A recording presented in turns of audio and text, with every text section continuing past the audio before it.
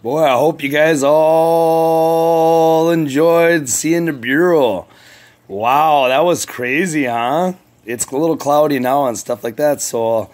But I was able to capture it this morning for you. It looked pretty freaking big and mean to me. So, but in major news, Trump and Guaido and Bolton and Pompeo sat down this morning and held a meeting, and at this meeting they discussed on how they're going to overthrow Maduro. And on April 6th, put it on your calendar, April 6th, they're planning on doing, they call it a tactical takeover. And they're talking about invading his palace and taking it on. So they're talking about going head-to-head with Russian special forces and his men versus the U.S. Special Forces. So the shit's about to get real down there. Is Trump going to release the dogs, or you want to call them the hounds from hell, the American Special Forces, against Russia's hounds from hell? I don't know. I guess we'll find out, but this is what they're talking about. So are we going to have major governments freaking colliding on this one? This is not good. This is really, really bad breaking news, but I had to break this story to you. Is what's going to happen? What's Trump going to do in the future? Is he just going to drone strike Maduro and be done with it and then put in his man?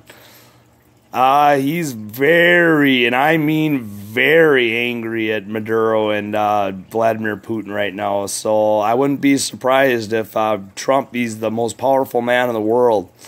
He's got the most powerful military at just the tip of his finger, you know. And if he wants to rain down fire and hell on Maduro and just completely obliterate this man and send him back into the fucking hell and back again, he can. This is Trump. This is the United States of America we're talking about here. So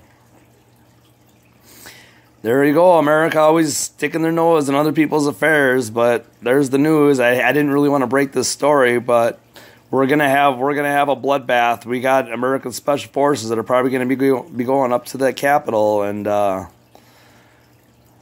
only knows. But anyway, good luck to the American Special Forces out there. If you got to go against Spetsnaz, I got to hand it to you. Hats off to you. I love y'all. So good luck. Anyway, as always, love from Fargo and peace out. So, like I say, stay frosty out there. Get ready. Shit's about to get real. The world is a crazy, crazy place. So we're just waiting on Hamas to be stupid and fire some rockets today to be met by hellfire and fucking tanks and fucking artillery.